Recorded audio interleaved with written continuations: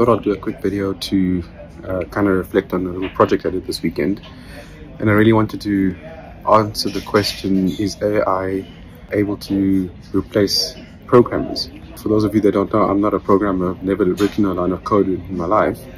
So I thought I'd give it a go and see if I could build up a website purely on AI.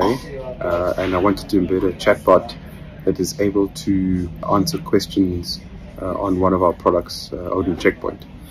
So I set out on about 9 o'clock on Sunday morning to try and figure out to see if I could build this website completely no code, using prompts on various different websites. And I've shared the link below with what I was able to build. And I used two applications. The one is N8N, which is basically an automation tool where I built in the AI chatbot that is able to query a set of data that I put in through a bunch of YouTubing. I was able to set up a vector database and get a AI agent using ChatGPT and N8N to actually query a set of data I put in on the product and answer questions, which is pretty interesting. And then for a front end, I actually used a product called Lovable, which is a pretty interesting name.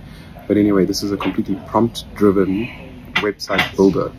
And I was able to connect N8N through webhooks into this Lovable application that was then able to build up a website. And I put a bunch of pictures and text that explains what Checkpoint is. I embedded the chatbot that I had built in N8N into this website.